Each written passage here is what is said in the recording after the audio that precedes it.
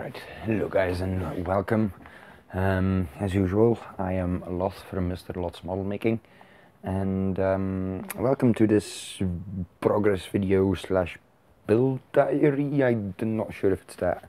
But anyway, this is going to be different from my usual videos in that I'm not going to be taping parts of the actual build process on this, because this is one I want to do without filming.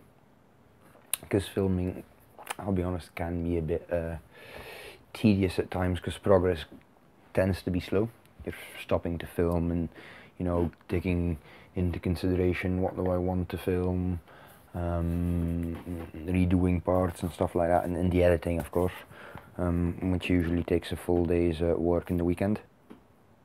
So I decided on doing this. Just a simple, fairly simple build, a plane, as you can see. And the idea with these videos is I'm basically gonna film short pieces whenever I finish a major step in the build process. I'll probably sling in some pictures as well, do like a little progress build. Yeah, no, I will do that. So that'll be coming up in a second, after I'm shown what kit I'm building. And then after I've shown those pictures, I'll show you the parts as they stand. But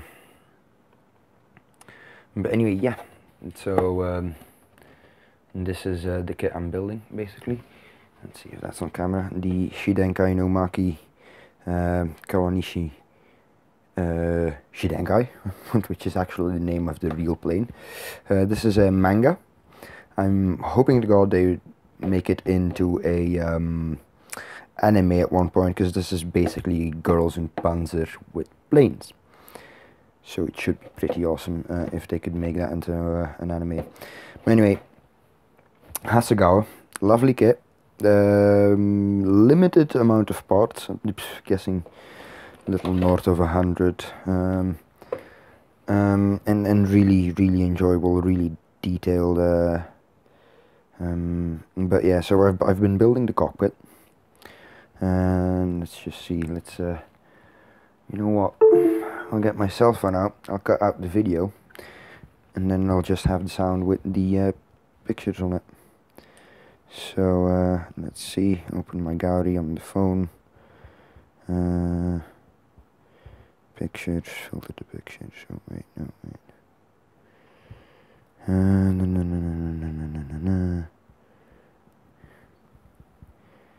There we go.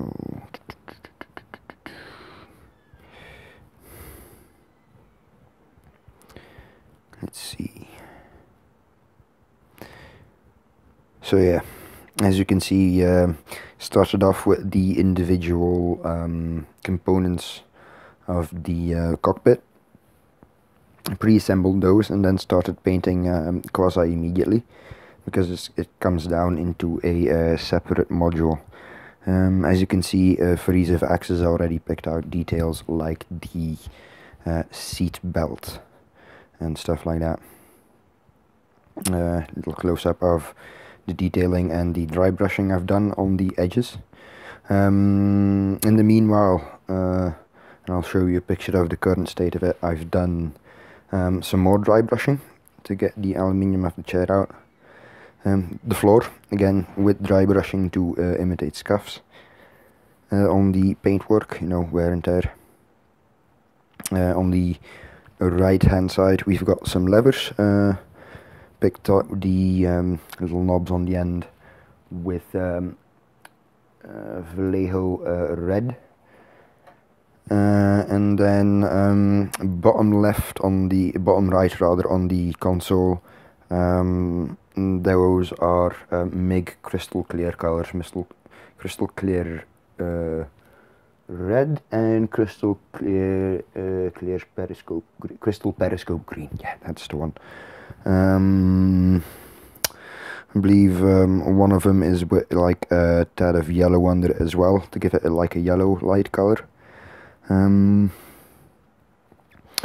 next picture, yeah, this is where you can see some more dry brushing on the rib structures, picked out individual cables and stuff like that. Overlighted this with the flash, I know, but it does make the little lights I imitated in the back really pop out. Continuing here, looking for another good picture. Let's see, it's two. Yeah, here, one of the engines. So the engine is, you only get the front row of cylinders. I believe the Kawanishi engine in this one is a 3-bank row of cylinders, and you only get the first bank plus like half of the second bank of cylinders showing. So what I did is, and you can clearly see here, the white metal wires, which were a mistake because they're really tough to like bend into shape, to do the first bank, and then the copper wire that loops around is actually going to the second bank that's nestled in between the first bank, because that's how they work. First bank, then second bank is like offset to that, so you can, and then the other one is offset to that again. But yeah, I did the second bank, the spark plug cables, because that's what they're meant to be, spark plug cables. I did that with copper wire, which was significantly easier to get into shape, of course. This is how it looks from the front, so you can see adds a fair bit of detail, adds that little extra to the build.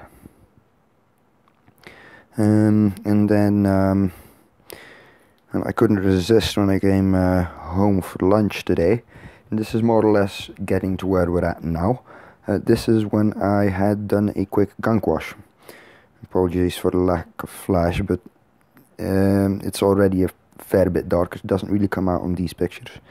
And this is the engine after doing a base coat of, and I'll put this on picture as well, a base coat of Vallejo metal color steel. And I found that a bit too dark, so then I went over it with a mist coat of Vallejo, and this is important, the difference, Vallejo model air metallic steel, which is more like polished steel rather than the other steel, which is steel plate that has been lying there for a while. It's not really rusting, it's like, little layer of like grease and stuff like that. But anyway, after that, and now we're switching back to normal camera. Here we go. After that, like I said, I literally use my cell phone. Yeah, after that I picked out details on the engine, but before we continue with the engine, which is over here, I'll show off this little cockpit. I am actually going to put on the flash. Just, oh wait, no, maybe not necessary. Put the zoom on. There we go. You can see what we've done is, oh yeah, the decal. I didn't mention that in the pictures, but basically the decal, you get the option of the entire, let me get a pointy stick, because this, my hand is way too big in this. Pointy stick. Oh. So, let's see, this decal, you get the option of it being one piece, or you get the option of this is separate piece, this is separate piece, and then this middle raised part is a separate decal, and the one tucked in the corner is a separate decal as well. I went with the separate option, and I'm really happy with the results, because and now I need to see,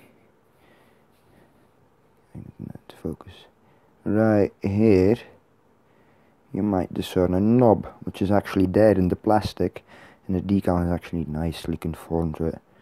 Here, the decals are nicely conformed to the hollows.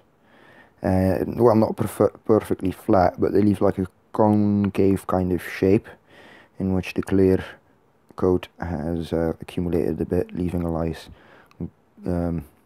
glass-like feeling to it.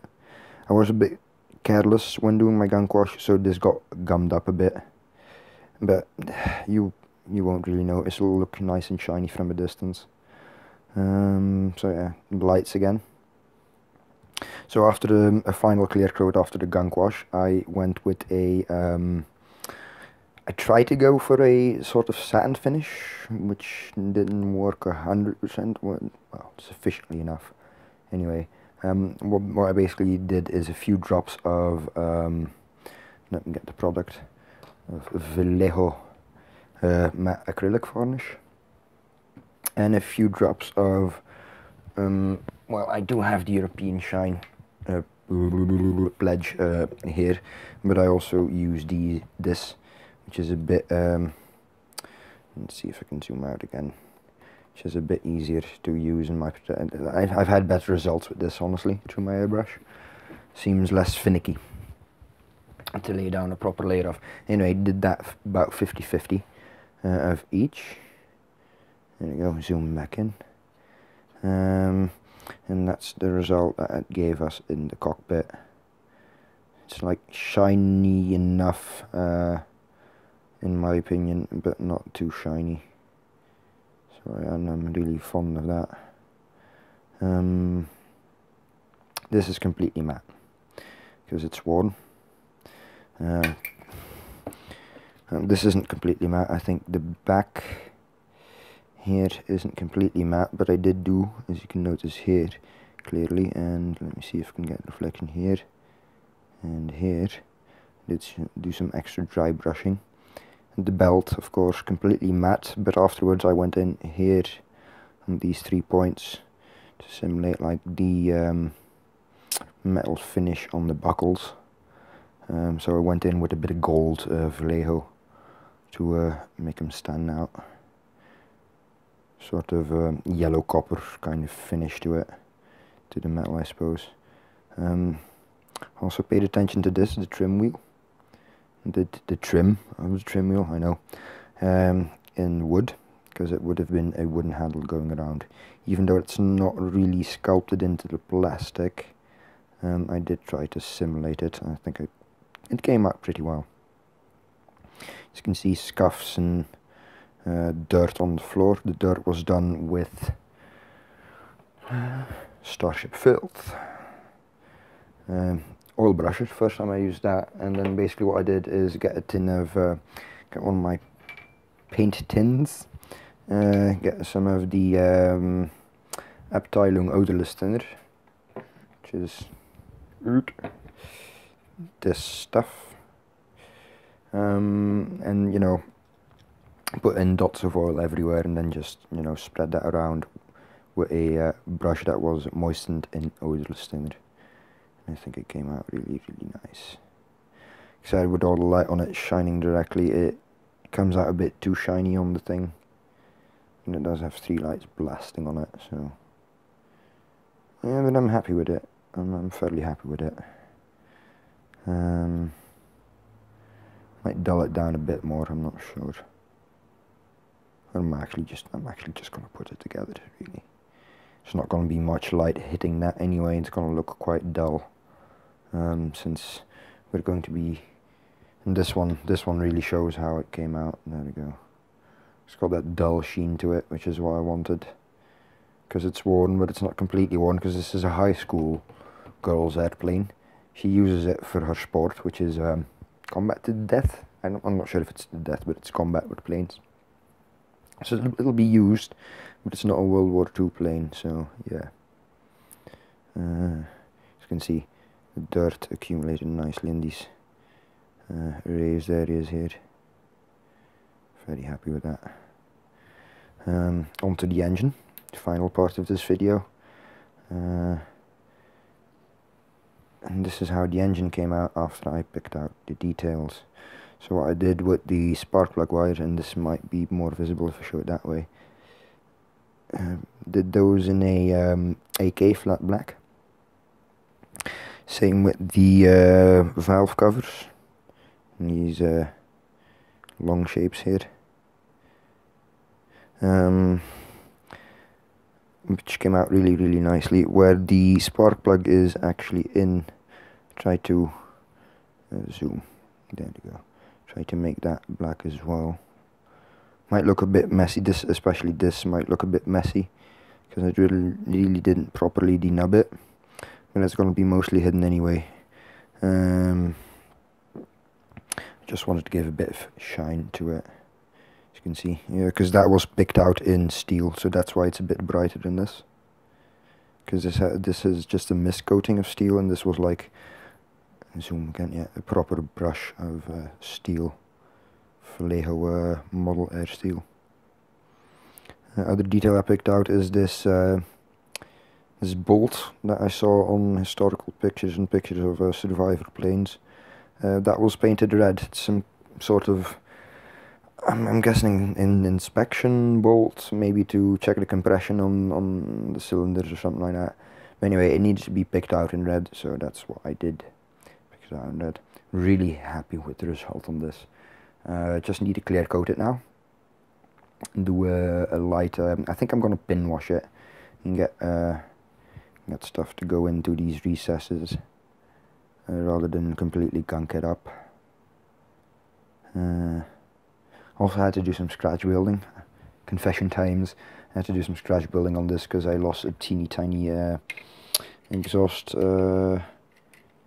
pipe, but the scratch build came out nicely enough. Maybe need to sand it smooth a bit more. But yeah, it came out really nice. So that's what I've been up to. I'm gonna be sharing this on the Boom Hut, as always. For those of you who are watching this and don't know about the Boom Hut, do check it out. It's check URL. Always forget the URLs. I'm really bad at that.